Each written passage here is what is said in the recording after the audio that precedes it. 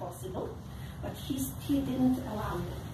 Tesla created in 6 months in his laboratory 250,000, quarter of a million of these light bulbs, and totally different construction, absolutely different construction, so Edison could not really say a word. And of course they had generators over there, which supplied electricity to everything, to the machinery, to the lights. So of course they invited the President of the United States, Grover Cleveland, to press the button. Everybody was so excited. They didn't know what to expect. It was evening. He pressed the button. Guess what happened? He turned the night into a day. It was a sight that has never been seen before in the entire world. And that was the final victory of the alternating current. But I have to say something in Edison's defense. Shortly after that, Tesla was eating his dinner at a restaurant, and Edison stepped inside with some pals, some buddies, and he came to Tesla's desk. Of course, Tesla was younger. Tesla stood up. He had a very good upbringing. And Edison said, "Tesla, congratulations on your victory." And then Tesla said, "I don't feel like a victor." And then Edison said, "Yes, progress won."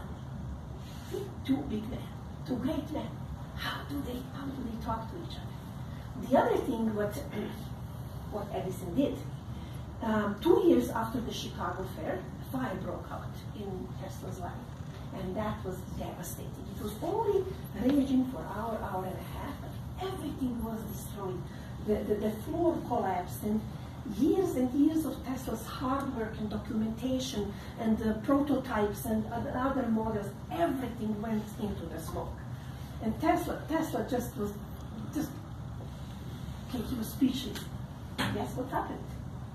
Edison let him work in his lab for a year before he collected enough money to build another laboratory.